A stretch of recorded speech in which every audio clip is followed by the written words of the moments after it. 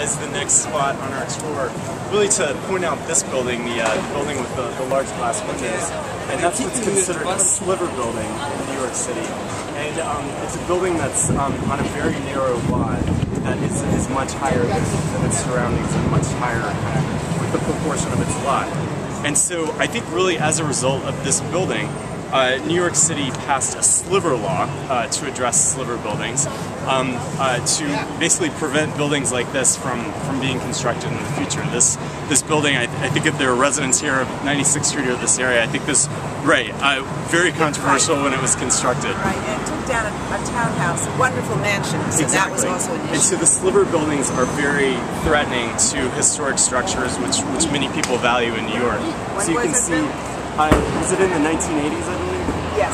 And so you can see the building next to it, which I would imagine kind of approximates the scale and style and age of the building that predates the sliver building. And that's now the Italian School. Oh, right. Okay, yes, thank you. There are really amazing nonprofits and organizations in this area. And actually one of them is having a street fair. So with not to get too overly detailed with the sliver building, this is a 16-story building on a 22-foot wide lot. And so what's considered a sliver building is a building that's on a lot of 45 feet or fewer.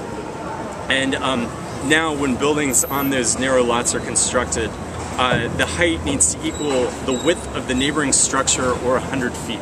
So that's a little bit complex, but next time you see a building like that, a sliver building, you'll kind of understand how that works. And of course on Lower Broadway in Soho, we have a lot of this type of building. That was a very kind of common industrial type of building 100 years ago. But I think many people feel that this is not exactly an appropriate structure for this type of neighborhood and certainly in its kind of current iteration and its impact on historic structures. Yes? Is that not the one where they had to cut off some of the top of the building? That's actually next. We'll be talking about that. And just to get us out of the smoke, I'm just going to discuss one other thing and then we'll move along. So you can't really see it, and some of you may be very familiar, but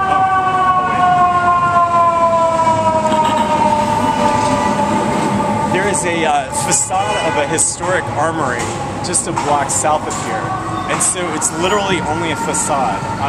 The armory was demolished in the 1960s. I think there was a major citizen outcry at that time to save the armory, and really the only thing that was saved was just that facade.